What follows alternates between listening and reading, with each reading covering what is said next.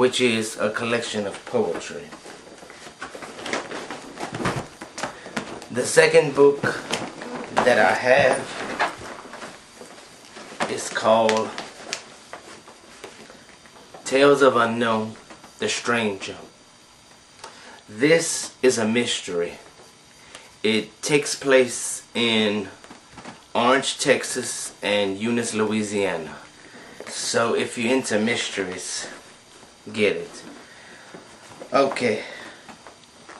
This book is not my book, but it is a collection of different people's stories. I do have two poems that's in here called I Want You and King Jerry. My third book, which came out, is a collection of poetry called The Historical Jerry, which is a collection of poetry. My fourth book, The Dream, which came out, which is another collection of poetry. It's almost a novel like. My fifth book, The Legend of Jerry, The Histories of Jerry, which is a collection of poetry.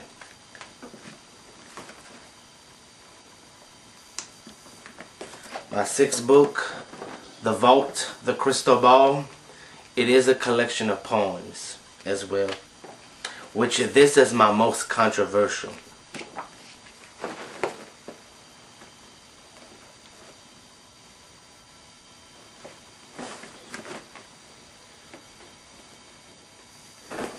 I said 6, 7. So far 7 books.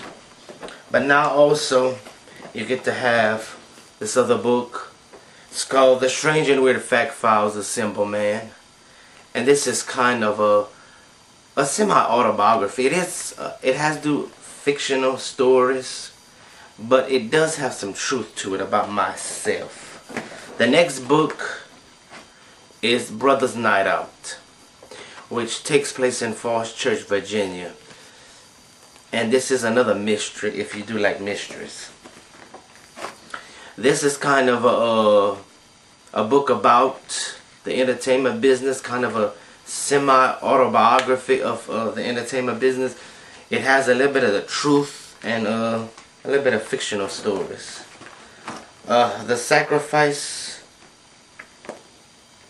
of Jeremiah, which contains the New Generation Act 1 and Act 2 in both books.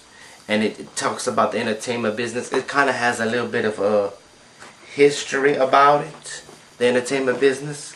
This is a New Generation. This is the Act 2 book. The first one you saw was Act 1. This is Act 2.